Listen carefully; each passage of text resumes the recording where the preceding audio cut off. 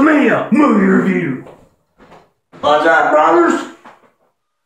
Mania here, reviewing 12 rounds, 3 lockdown with Dean Ambrose.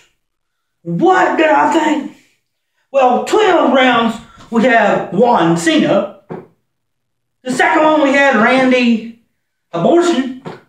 And then we had the man, Dean Ambrose. What did I think? I really thought this one was electrifying. Dean Ambrose did a hell of a job. He got shot in the arm, right here. Man, Shaw was the best character. Man, this was one of WWE's top films. Usually WWE studios don't do that great movies. They had the movies like The Miz, The Jizz, whatever his name is. His movies suck. Even though I haven't saw Marine 3, but it probably sucks anyway. But this movie made WWE studios a racking with, and they could do some more great movies. They have some more great movies coming up. Like the one, you know. But they got some more good ones. Need to do one with Roman Reigns. But this Dean Ambrose needs another shot.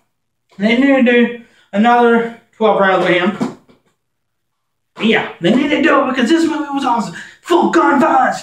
Man, body getting blown up and everything. Miz, this movie beats your movie times 12. So we got 2, 3 awards for you, Miz. Eat it, yeah!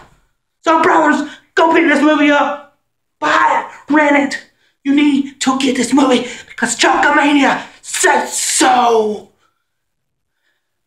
Out. Where?